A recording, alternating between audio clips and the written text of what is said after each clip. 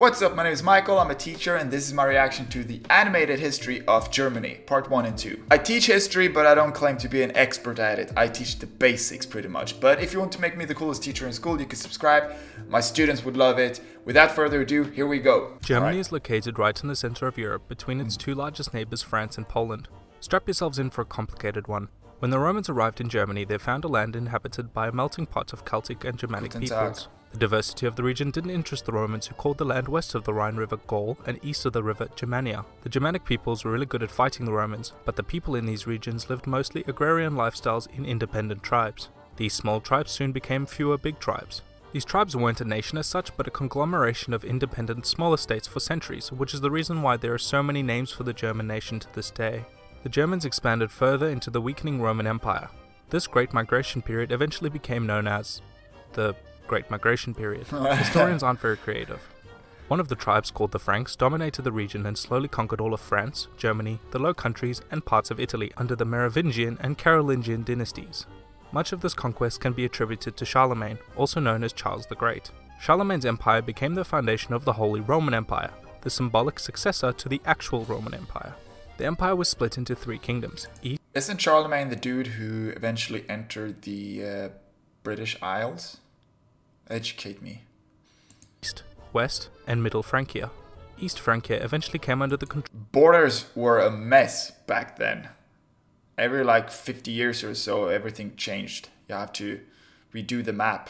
I'm not sure they had maps back then, but yeah. Of Otto of Saxony, who married into the Italian kingdom, leading the Pope to revive the Holy Roman Empire. Establishment of the state became one of the many precursors for the division of the Catholic and Orthodox Church, the latter of which was still firmly controlled by the Eastern Roman Byzantines. From the 11th to the 13th century, the Holy Roman Empire was a key nation in the Crusades, which began as military expeditions to the Holy Land against the growing Seljuk Turk Empire. In 1230, the German Teutonic Order of Knights annexed an area called Prussia in an attempt to eliminate the remnant pagans from Europe. Around the same time, German towns and villages were being settled in areas outside the empire into Poland and Hungary, leading to areas of high diversity and ethnic ambiguity. The best way to describe the Holy Roman Empire for the next few centuries is a very loosely united monarchy, with many smaller kingdoms and duchies with varying degrees of power and autonomy. Politics must have been a mess, and that's why royals married into each other. The German lawyer Martin Luther began a period of change in the Catholic Church, which became known as the Protestant Reformation, making Germany a key focus in the splitting of the church for a second This is something we teach in school. I'm familiar with this. The empire rose to dominate the rest, Habsburg Austria in the south and Brandenburg Prussia in the north. These two kingdoms became intense rivals, fighting wars and annexing large amounts of territory outside the empire. Both kingdoms fared very badly during the Napoleonic Wars, and the Holy Roman Empire was officially abolished by the French Empire, who came to influence much of Western Europe. The French Revolution began a decades-long rise in nationalism in Germany, and many of the people sought to unify into a single nation. By 1866, Prussia had become the dominant power after the 7-week war against...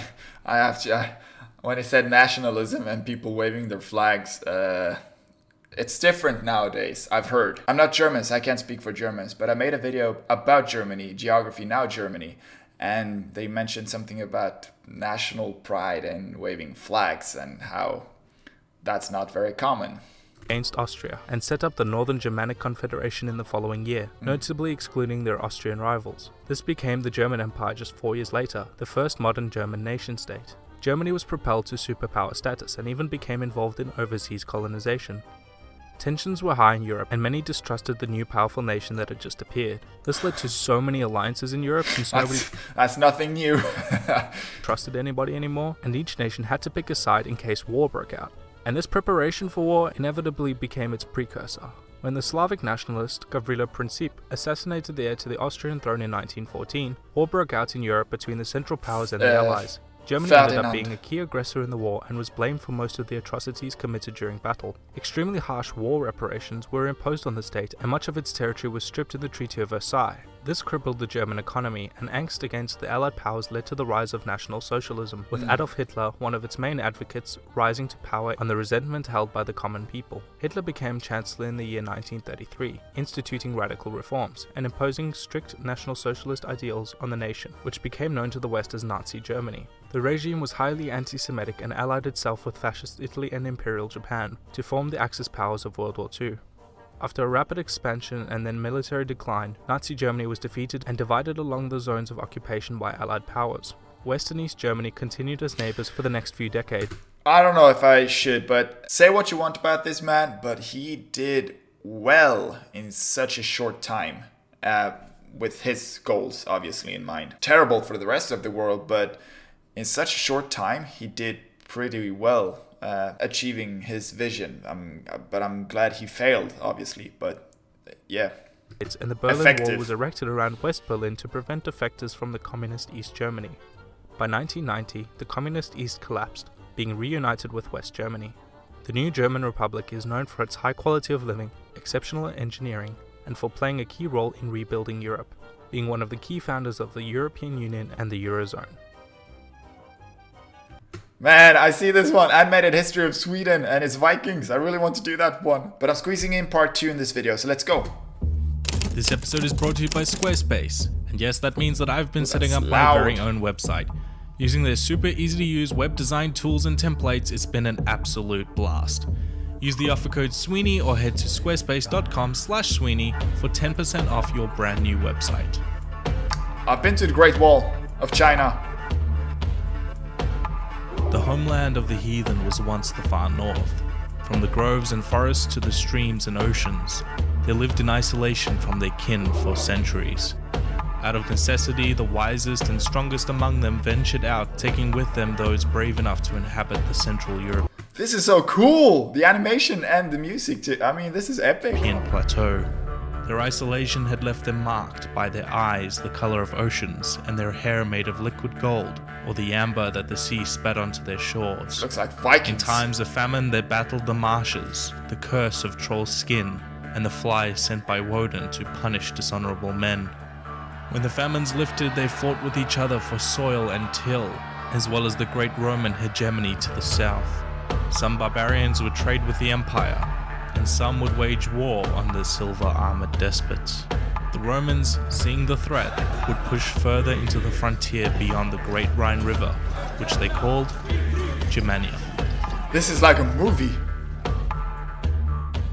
Actually, I really want to say this. I did a reaction video on Rammstein and their video Deutschland, and there were a lot of like historic references that I had no clue about.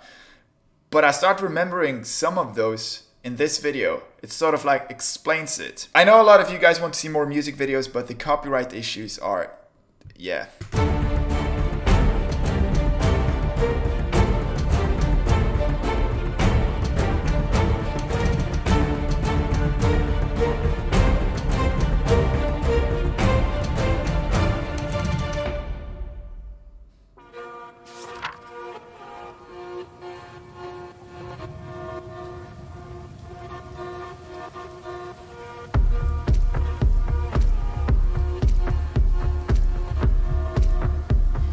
Oh, this will be a series. This is cool.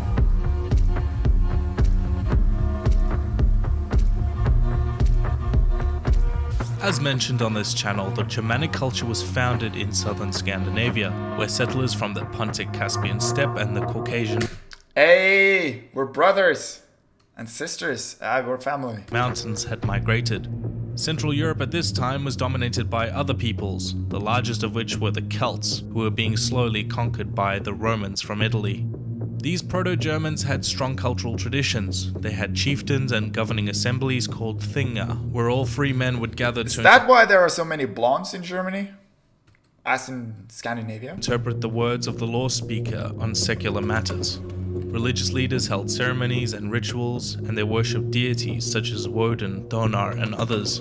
We know these in English as Odin and Thor. Yeah. Proto-Germans had migrated out of Scandinavia around the 5th century BC in response to increased demand for farmland, since Scandinavia could not support the growing population. This will sound familiar to those who've... Not to think of it, our languages are very, very similar. That's because Swedish is part of the Germanic languages, that tree. I've seen the episodes on Denmark and Sweden, since the same would cause the Vikings to raid Europe over a millennia later. These Germanic tribes drove out or subsumed the Celts who already lived in the area between the Maas River in the Netherlands to the Vistula River in Poland. Julius Caesar viewed the Germanic barbarians as a threat to Italy and used this as well as other reasons to conquer Transalpine Gaul, in order to set up a borderland near the Rhine Valley. During the Gallic Wars, the Romans began their conquest of Germania on the west side of the Rhine River, which was incorporated into Roman Gaul, and then divided into two provinces in 85 AD, Germania Inferior and Superior, with the Romans founding the cities of Cologne and Mainz as imperial capitals. The lands east of the Rhine were called... I did not know that Romans founded Köln in Mainz. Whoa, I'm Germania Magna, or Greater Germany. That I've heard of. Germania Magna was not one state, but rather several undeveloped tribal confederations who traded with the Romans at the Limes Germania, as well as the Proto-Slavic and Eastern Baltic cultures. They referred to themselves by these tribal names, but also on some occasions as Theudisk, meaning people, which would eventually form the modern words Teutons, and Deutsch, meaning German. From 12 BC to 6 AD, the Roman might came crashing down on Germania Magna, conquering all the way to the Elbe River under the reign of Augustus.